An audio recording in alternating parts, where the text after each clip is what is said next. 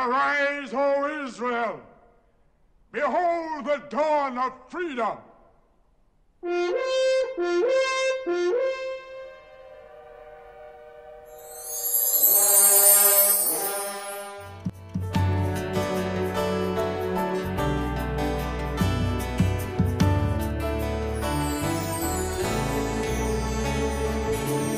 Dieu dit à Abraham que sa postérité séjournerait dans un pays étranger où elle sera réduite à la servitude. Mais 400 ans après, je descendrai et la délivrerai.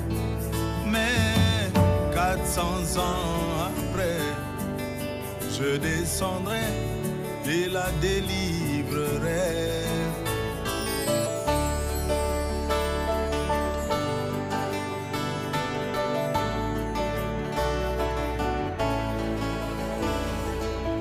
Et quand les temps furent accomplis comme il avait promis,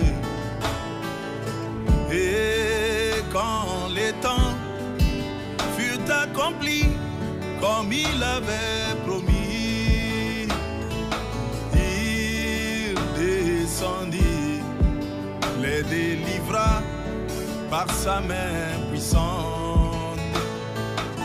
Il descendit, les délivra par sa main puissante. Mais remarquez, quelle forme avait-il pris pour les délivrer? Ce fut un prophète,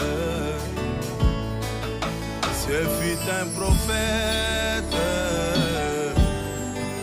ce fut un prophète.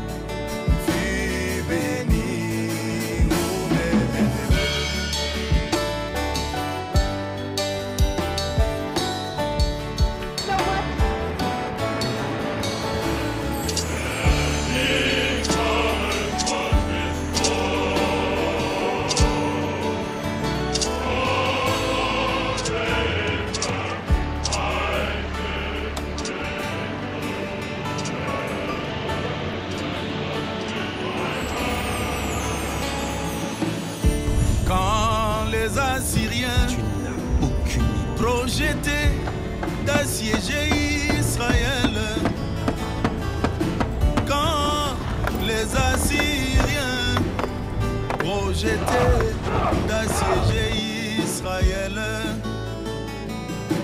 à chaque attaque, une parade de taille leur fut opposée. À chaque attaque, une parade de taille leur fut opposée. Car Israël avait dans son camp un prophète qui dévoilait à chaque fois les plans ennemis. Oh, qui dévoilait à chaque fois les plans ennemis. Oh,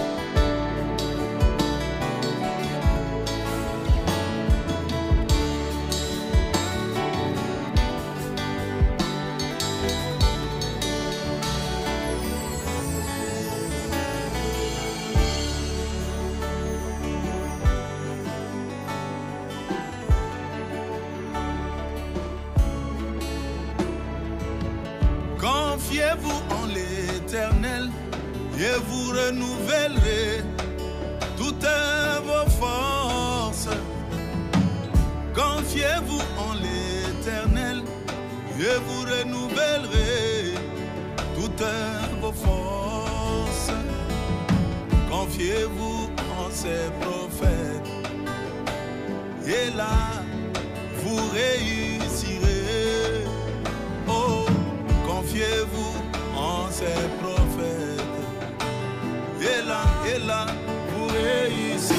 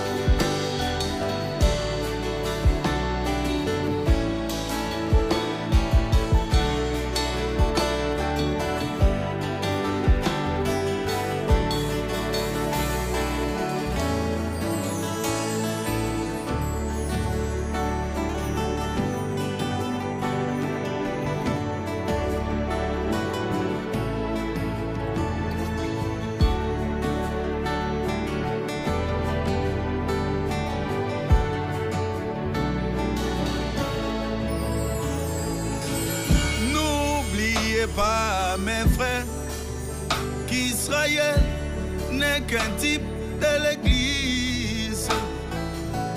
N'oubliez pas surtout qu'Israël n'est qu'un type de l'Église. C'est par un prophète que l'Église. Very well, Brother Kopp. Let's go back to the beginning.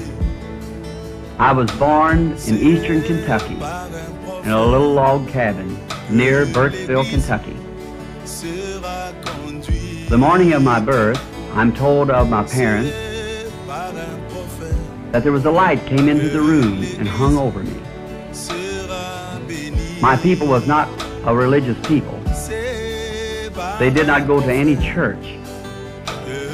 Of course, this caused quite a stir among them. It's followed me all the days of my life. Recently, they took a picture of it in the scientific world, as shown here. You're probably familiar with this picture.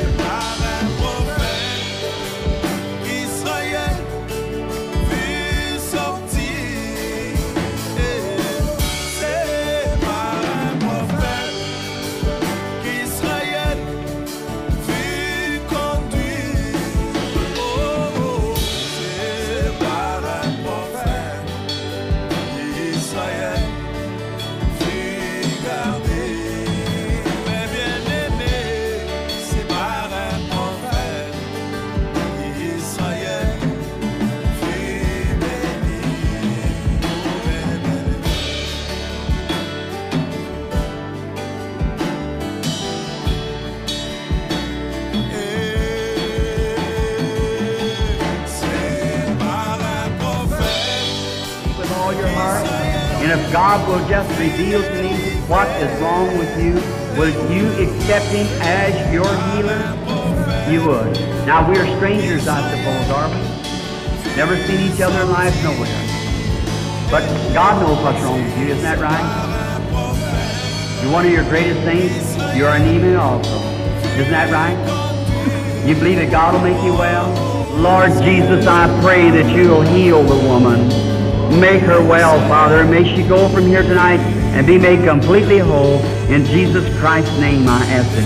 Amen. Now, go rejoicing. Pray. Now, that's according to your faith, sister. See, he never told me one thing, just said what was wrong with you. Watch what he says, see. What he tells you, that you do.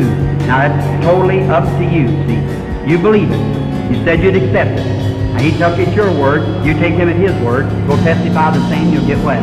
Amen. Let's say thanks be to God. Amen.